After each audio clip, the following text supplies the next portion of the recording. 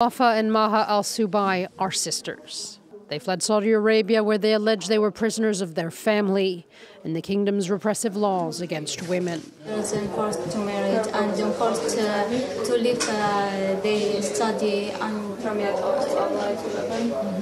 and we are our story, of course. My family, they not trust us very well.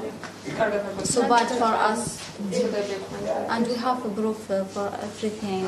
According to media reports, the sisters secretly used their father's phone to obtain passports on Abshir, a Saudi government-sponsored app, which is used to enforce male guardianship.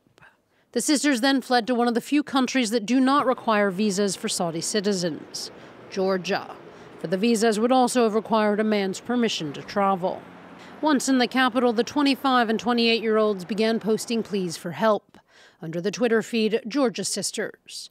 Part of the 1951 Refugee Convention, Georgia confirmed they've provided information about how to apply for asylum. But the so-called Georgia Sisters may not want to stay in the former Soviet republic. They said online their family members had arrived to try and take them home. But Georgian authorities said no family members that could endanger them were in the country, and that the women have been moved to a center for asylum seekers. The case is reminiscent of that of Saudi teen Raf al-Qunun. She was holed up in a Thai hotel, fearing for her life, until Canada granted her asylum. No one can help Cases like hers and that of the Georgia Sisters are again putting the repressive treatment of women in Saudi Arabia back into the spotlight.